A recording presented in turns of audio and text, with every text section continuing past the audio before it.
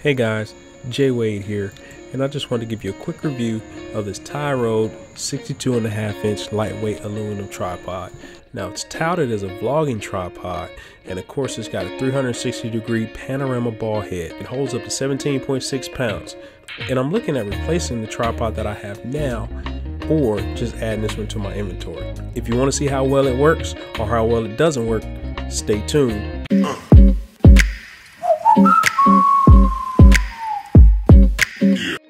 So portability and versatility is what I was looking for when I was interested in selecting a tripod. Now this tripod here is lightweight and aluminum. It's not much different from the one that I have now. So currently I have the SunPack Travel Light Pro, and this one here is available at Best Buy. And when I talk about versatility, I also talk about the utility of how fast can I deploy my tripod in any given situation. So here you can see me unpacking and unloading the SunPack Travel Light Pro. Now I picked this TaiRoad tripod up on Amazon, and it was real affordable. The folding of it works the same. Now I want to get directly into the versatility of this tripod. Now here you can see me using it with a clamp for a cell phone. The adjustability of the ball head is what's critical in this situation. This ball head is equipped with both a coarse and a fine adjustment, so you can get it just right. Now these adjustments may seem a bit unnecessary to the average consumer, but this is a pro feature. Anytime that you do any type of landscape photography or something like that, you want to make sure that you can get the horizon correct.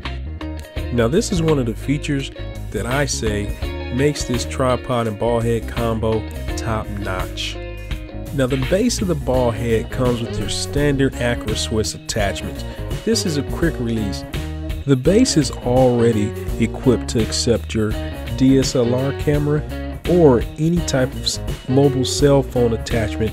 Now the bubble level sits right outside. This is a great place for it because on lower end tripods you'll see that the bubble sits inside, and once you put your phone on top you will not be able to reconfirm that you are still level. Now the panning on this head is buttery smooth. It's going to get you pretty close to a fluid head, but just remember that it's not.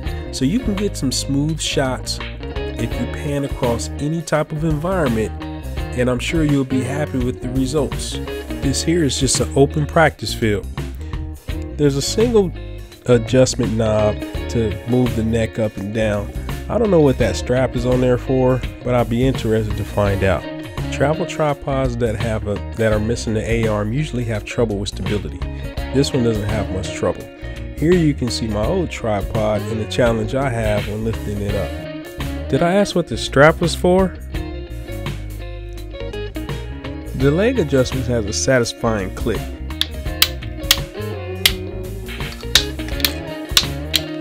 I can tell that this thing is really sturdy, and that's one of the most important parts about having a travel tripod. It does come equipped with the regular counterweight hook, so you can put your bag on it. That way it keeps the tripod grounded anytime you're using it. So overall, I'm very impressed with this tripod.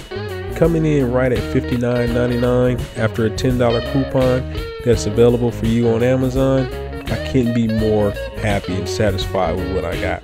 So I can't talk to the durability of the tripod because I've only had it for a little while, but if something does change, I will update my video and update my review. So if you enjoyed this, hit the like button, and if you didn't, leave me a comment below of how I could improve. Thanks for watching. I'm Wade. Peace.